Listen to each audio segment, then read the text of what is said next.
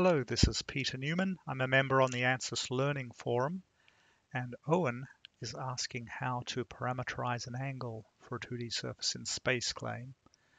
And Owen's got a sketch with a lot of dimensions, and the two relevant dimensions is this angle, which is not just that line, but the entire shape, as you can see here. And the surface turns out to be this area for fluid flow, and the surface has been divided up to make meshing easier. I'm just going to show a simple example. Here is that, which I got by bringing in his image and tracing it out.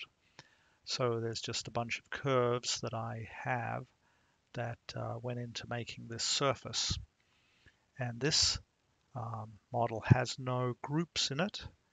And I'm going to show you on this model how to get to this place where I've created two groups, an angle group where I can come here and type in an angle like 4 degrees, and those lines all rotate around and then the other group is the length, which is a simple 2mm change. You have to click there to get the item to pop up, and then so these two driving dimensions will show up in mechanical where you can mesh, and it'll show up in the fluent. So in the parameter table you can pull values from fluent and get results according to these angles. So that's where we're headed in this video. So on to the parameterized sketch.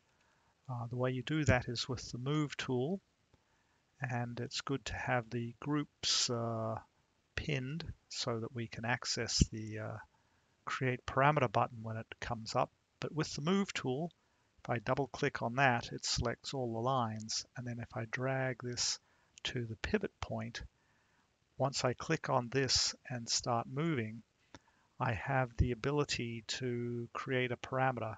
So it's only valid on a few small angles here. So say at 2 degrees or 4 degrees, it works. But if I click create parameter, I can give that group a name and call it angle.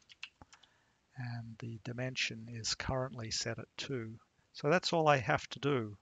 And just to repeat that exercise, if I come and make another move, so we'll just click the move tool, pick this direction, and do a little move to get it started, and the create parameter button lights up.